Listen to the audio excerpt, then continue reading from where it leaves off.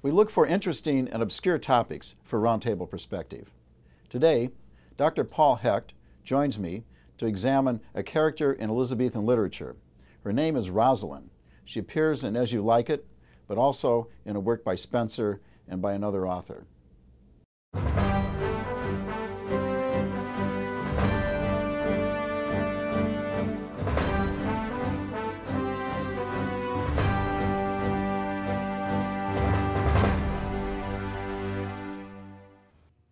Welcome to the Roundtable Perspective. I'm your host, Roach, and I'm joined by my guest today, Dr. Paul Hecht. We're going to discuss essentially a biography that Paul's writing about a fictional character. Let me talk to you a little bit about Paul first. Paul has a Ph.D. from Cornell University. He studied English literature there. He teaches at Purdue University Northwest right now in the English department. And he recently published a book, Spenser in the Moment, with co-editor J.B. Lethbridge. And he's written several articles over his career about Shakespeare and Elizabethan England. Right now, Paul, what you're working on is a character that you've found that appears in 2 or 3 different works during the Elizabethan era, and you think that it's not just the name that these characters have in common, but actually that they're actually writing about the same personality, at least. I don't know. Yeah. Tell us about it. Well, yeah, so this is an unconventional biography, and it's covering the last 20 years of the 16th century. Okay. So it begins in 1579 and it ends in 1600. And 2 of the phases of this are actually, the connection is known, in that Shakespeare wrote a comedy, As You Like It, which was probably written right around 1600. And that draws heavily on a popular fictional piece that had come out 10 years earlier by a writer named Thomas Lodge, who's not very well known. But the Thomas Lodge book, and it's not a play, it's sort of fiction mixed with poetry, all set in a country setting. That contains many of the characters in As You Like It, including the main character, Rosalind, who is the star of As You Like It, and who is the subject of this biography. So the thing that I've done that is a little bit pushy or original here is that I've extended this timeline back to 1579, when there is a Rosalind who appears, and she never actually says anything, so she's a presence in a group of 12 connected poems about a shepherd named Colin Clout. This was the first significant work by Edmund Spenser, the poet who would go on to write a huge epic called The Faerie Queene. Yeah, he was not someone who suffered from writer's block. No. He was an incredibly prolific poet, incredibly technically masterful as well. He wrote only really, really hard poetry, and wrote really a lot of it. Yeah, he was something to be avoided in graduate school, as I recall. Yeah, well, by some, yes, for sure. Yeah. So.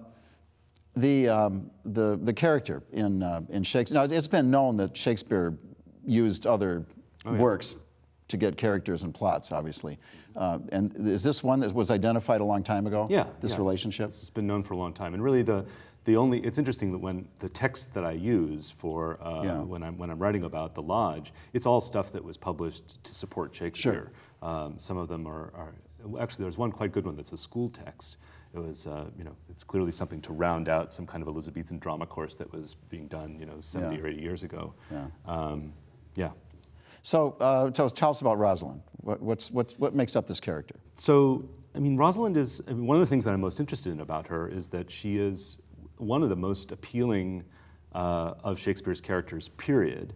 And that's quite a list. And there's quite a list. Yeah. And she's also clearly one of the most appealing female characters that he wrote. And it is, I believe it is the longest female role that he wrote, full stop. So there's just more of her than there is of anyone else. Yeah. Exactly, yeah. I remember, I heard there was a panel discussion about Shakespeare and the law that I went to maybe 10 years ago at the University of Chicago, and the philosopher Martha Nussbaum was there, and somebody asked the question of, well, what Shakespeare character would you most like to be? Yeah. And I remember that she said Rosalind. She didn't have to think about it at all. Yeah. So she's incredibly smart, incredibly witty. She's forced into exile by political circumstances in the city in which she lives. We don't ever find out what that city is. And she dresses up as a young man, as many of Shakespeare's female leads do, especially in the comedies, and renames herself Ganymede, and then she has adventures in the woods as this man. And in fact, while she's dressed up as Ganymede, she at one point also dresses up as Rosalind.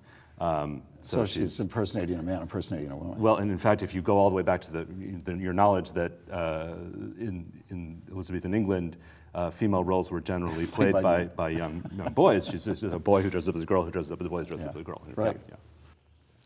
So it's one of the most desirable roles, I understand, right? If you're an actress and you're doing, or an actor, I guess, in Elizabethan times. Yeah. Well, no, I mean, it actually wasn't. I mean, we don't know how. I mean, you know, we don't have a sense that it was particularly popular in Shakespeare's life, but when Shakespearean drama started to be performed in whole again in the 18th century, it became a star vehicle for actresses, and it's really remained so ever since.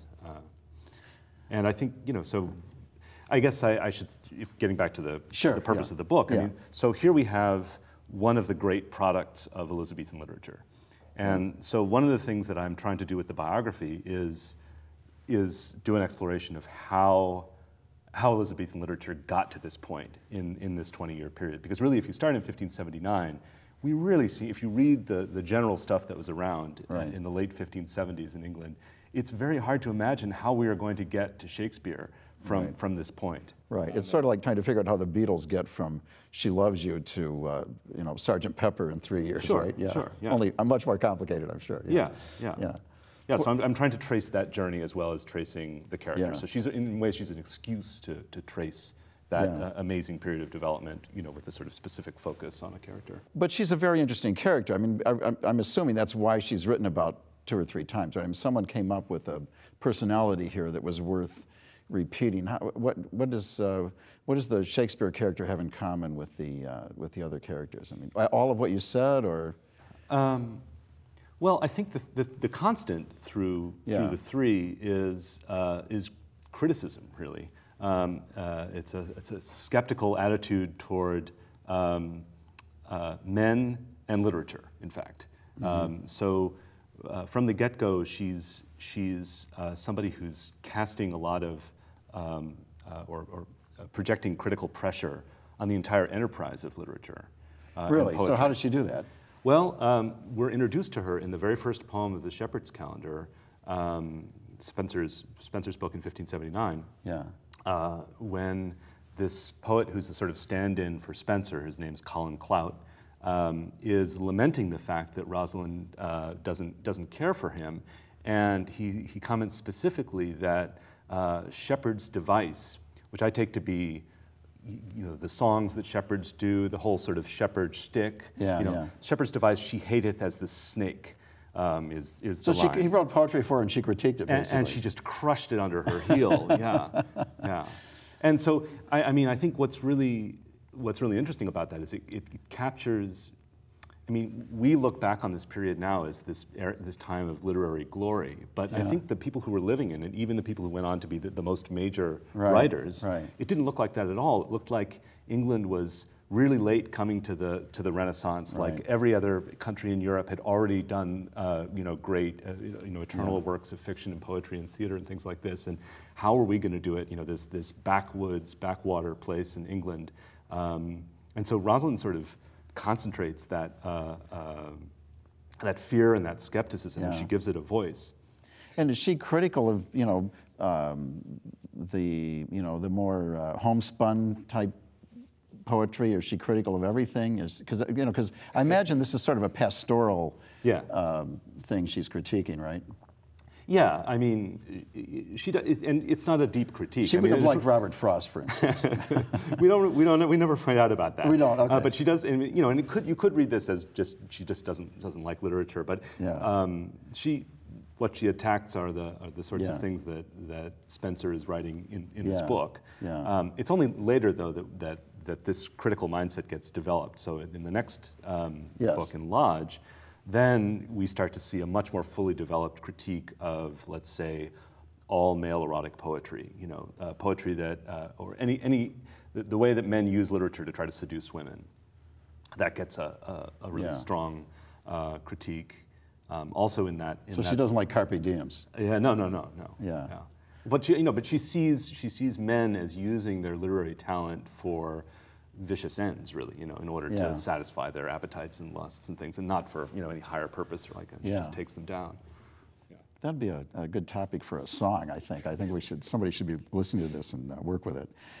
So, is she? Does she have anything in common with the other characters? Because as you're mentioning her being critical of things, I'm thinking of Catherine in Taming of the Shrew, perhaps, or how does she compare to other? I'm just trying to get a picture of her, get a feel for her personality a little bit.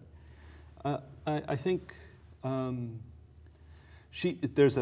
one of the things that's most appealing about the Shakespearean version, especially, is the sort of lightness with which she approaches everything. So she can be incredibly cutting, but then just flit on to the next thing. So I think, and that's in contrast, I think, to some of the other characters, to Catherine maybe, and some other characters. It's one of the things that's she manages to be both sincere and earnest and convincing, and also just have this incredible sort of lightness or flexibility. And just spewing out these insights into things, casually. It's very appealing. I mean, we all wish that we could just be as intense as she can be in certain moments, and yet not have it weigh us down in any way, and just move on to the next thing. Right. Okay. Now I'm thinking Uma Thurman maybe. And, a Tarantino movie, but Shakespeare actually does engage in criticism from time to time in his plays, right? I mean, is it in Hamlet where he's got Hamlet telling the actors not to saw the air with their hands and things like that? Is that a common theme, or? Yeah, I mean, meta-theatricality. I mean, now we're talking theatrical rather than sort of literary self-criticism. But it's all over the place in Shakespeare. It's definitely it's a theme. It's something like the play within the play in Midsummer Night's Dream, which then gets mocked by the people who are watching it. He loves setting up moments like that. And I think those are actually, I'm not the first one to have written about this, but messing with illusion like that is clearly a way of accessing certain kinds of power, of theatrical power. At least I'm convinced of that, because that's kind of a subject of The Tempest too, isn't it? Sure. Yeah. In a more abstract sense. Right. Absolutely. The theatrical illusion is being accessed as a kind of magic. Right. That's really good. So. Does she come up again, in contemporary? I know you also write about pop culture a little bit. Does she come? I've been comparing her with people. I'm thinking of, joking about movies and things that I've seen. But seriously, is there anyone later than that not with the name basically, but that kind of reflects that kind of attitude? I've done one piece on Lady Mary Roth, who is a really important writer, one of the most important early English female writers who ever lived. She did the first.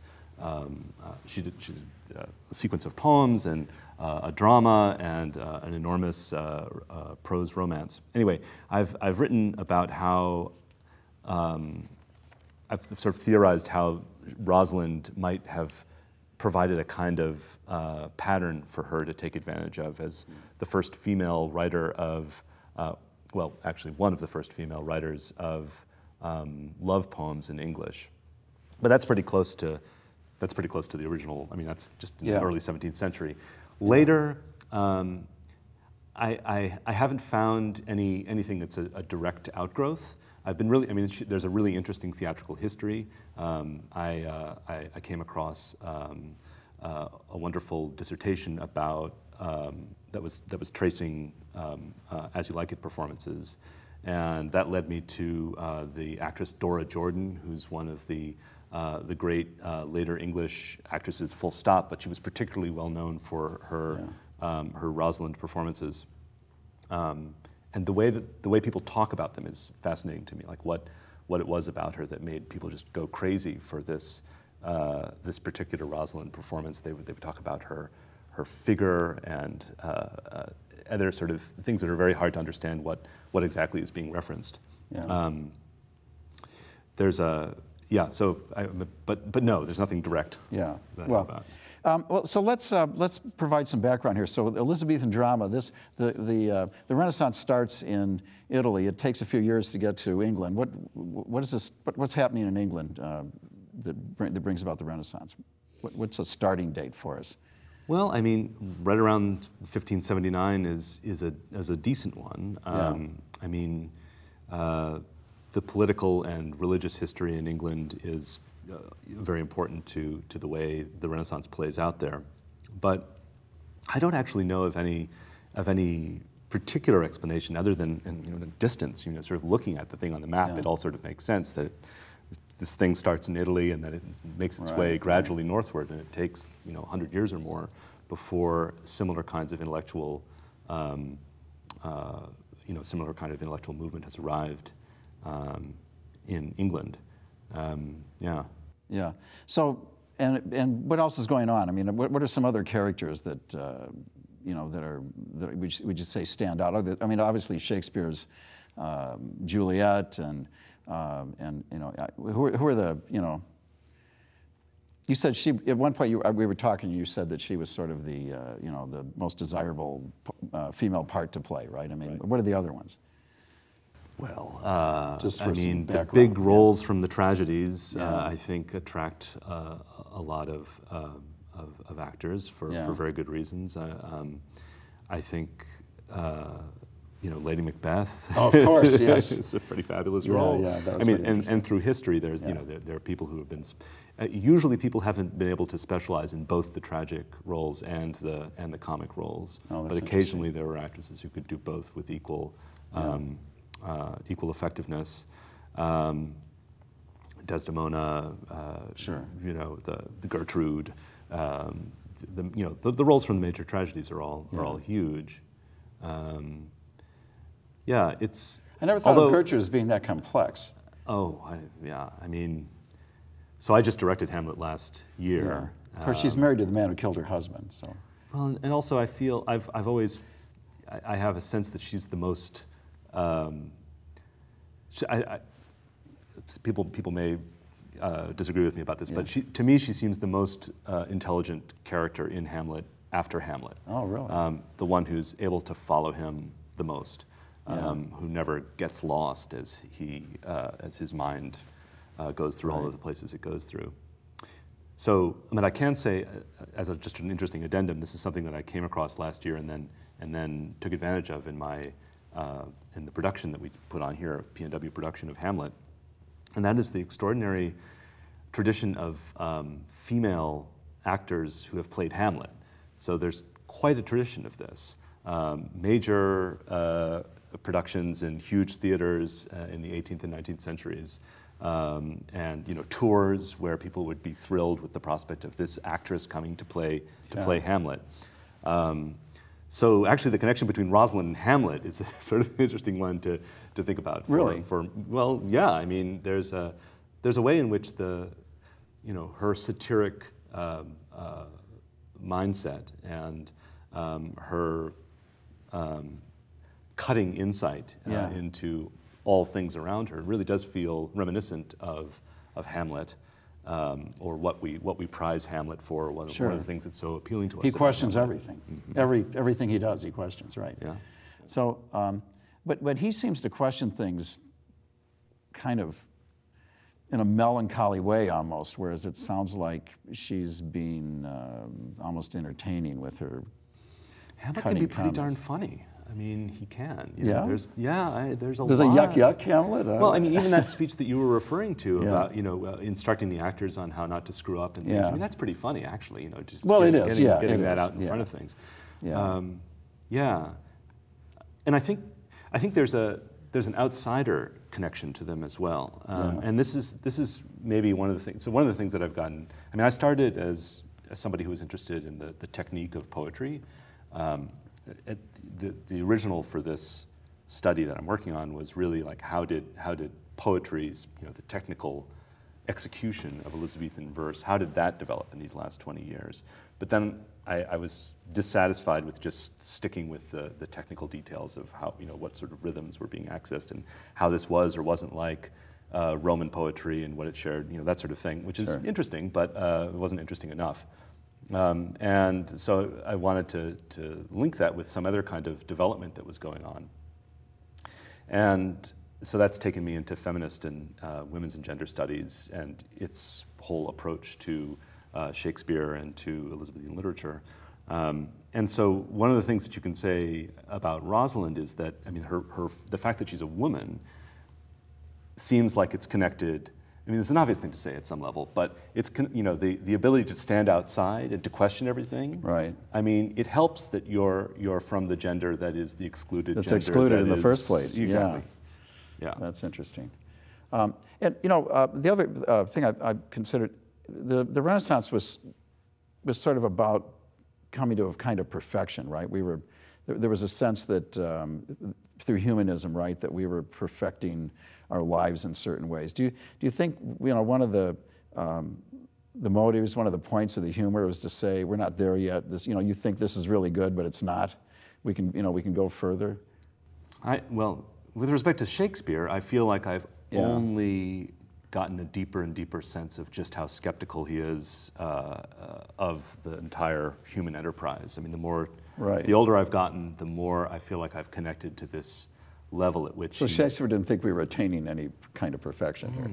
It seems pretty harsh. Yeah, I think I'd agree most of the with time. That. Yeah. Things do change in those late plays. There's a they have a when we. In some ways, they're like the tragedies redone, except with a different outcome. Yeah. And so there does seem to be a different kind of sensibility of merging there. But yeah, certainly in the period where I'm at, which, so 1600 is right before he writes Hamlet, and it's right before he stops writing comedies and doesn't write any more happy endings for a series of years. We have all the great tragedies, and then we get into that late period. But these comedies famously get more and more satirical, more and more corrosive, and As You Like It is well along in that continuum, which ends with like Measure for Measure and Troilus and Cressida are the ones where it's like, is this even a comedy anymore? It's like too many bad things are happening. Yeah, and Troilus and Cressida is from Chaucer, right? Is that and earlier, but yeah. And it's a very bitter, sad story from. Yeah, it's incredible. Though that's one of the ones that when I first read that in graduate school, I couldn't believe this was the writer that I had adored, from high school through college, because it seemed to take so many of the elements of his art and just make these sort of awful jokes with them. It's one very dark view of, certainly of the classical inheritance, right? It's an assault on all of these historical figures from Troy as just being a bunch of cowards and losers. Yeah. Well, one of the things that interested me most about this is the idea that there are fictional characters that get picked up again and again and reused throughout the history of literature. I guess at one point there were the morality plays, right? And there was a greed character in there, and I think I read someone saying that the Richard III character was actually the greed character, kind of put into a play, essentially with a king's crown. Are there other characters that they're fictional, but they show up again and again? Have you looked at it that way? Are there other biographers out there of fictional characters? There are. There's a biography of Helen, of Troy. It's easy to do with mythological figures, right? Because those stories get told and retold and retold and retold. Right. I don't know of anyone else who's done something that's focused in the way that I'm doing it, or for the same purposes that I'm doing it. Well, the Helen one is interesting because I think students of rhetoric were asked to write defenses of Helen, and so I guess there were several of them out there. I believe Gorgias wrote one of the more famous ones. I don't know, maybe I'm quoting that wrong. It's possible. But, and then of course today we've taken all of these comic book characters and turned them into movie characters and adapted them in different ways, but still maintaining some sense of that original identity. I think that is part of I mean, I think that had to be part of what it was like to see As You Like It for the first time if you were somebody who had consumed that earlier text and liked it, because it was very popular. So the audience was aware of the connection? Oh, then. yeah, yeah. I mean, some of the audience anyway would have been. Yeah. And so, yeah, you would have had that same kind of sense of, I don't know, seeing the first Christopher Nolan Batman movie and sort of seeing everything reinvented in this deeper, more exciting way. Adam West. Yeah. I started with Adam West. Yeah, right. We've come a long way from Adam West, right? Yeah, I guess we have, yeah. It's no longer a joke. Yeah. I feel like there is a sort of fan base of Rosalind, Rosalind lovers out there, and I really look forward to hearing from more of them, as I expect this book ought to get some of their attention. All right, great. Yeah. That's all the time we have for our program. Thank you to Paul Hecht for joining me today on the Roundtable Perspective. I'm Tom Roach. See you next time.